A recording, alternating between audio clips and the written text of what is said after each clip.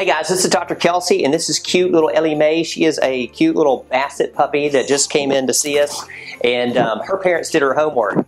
We are talking about 5 mistakes to avoid that people make when they select for a new puppy. All right, 5 mistakes. Here's tip number 1.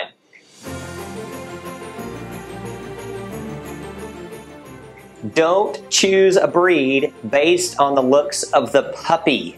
All right, she's cute as can be. And they are, puppies are all cute, but you got to remember that's only going to last for 6 months, a year, and then they're going to be adults. So base your selection of a breed on the future, their adulthood, and what they're going to look like. Tip number 2 is don't get a puppy too young. Ellie Mae was, I think she's right at 9 weeks old.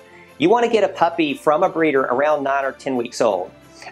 Not any time earlier than 6 weeks. Like these 4 weeks, 5 weeks, 6 weeks, that's just too early. The puppies need time with their mom, with their litter mates. That really helps in socialization. So 6 weeks would be the earliest, and honestly, I would recommend at 8, 9 weeks old to get a puppy. All right. Avoid impulse buys, okay?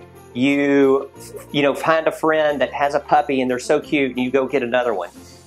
You just don't have patience. You've got to have patience when you're selecting a breed and selecting a breeder. So just avoid impulse buys. And it happens because they tug at our hearts. We see one and we want it right then, or you go to the shelter and you immediately pick one out. Just do your homework, okay?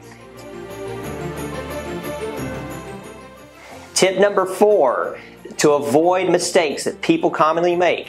Okay, this might seem funny, but good breeders do not meet you in the Walmart parking lot.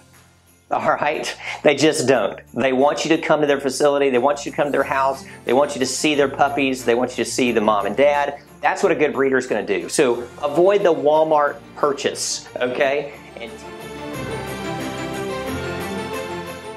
And tip number 5, and this was a big one.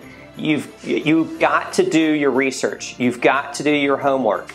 Again, you're researching about the breeder. You're researching really particularly, especially about the breed.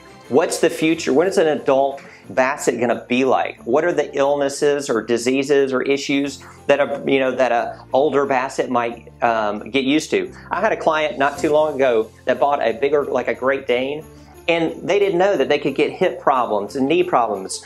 They obviously didn't do their homework. So you've got to do your homework. Do your research. Those are 5 tips that are 5 common mistakes that people make in selecting a puppy, and avoid them.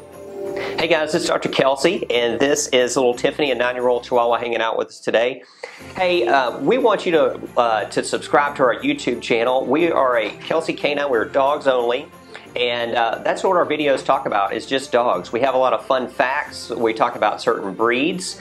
We've talked about Chihuahuas before. We talked a lot about labs and all sorts of stuff, Labradoodles and Golden Doodles. But we bring to you also a lot of information about certain diseases, heart disease, kidney disease. We talk about nutrition. There's just so many topics in the veterinary field. We want you guys to be informed to make better decisions for the health care of your dogs. So please, again, subscribe to us. We would appreciate it. We continually shoot and update videos just about every week, so we appreciate it. Thanks.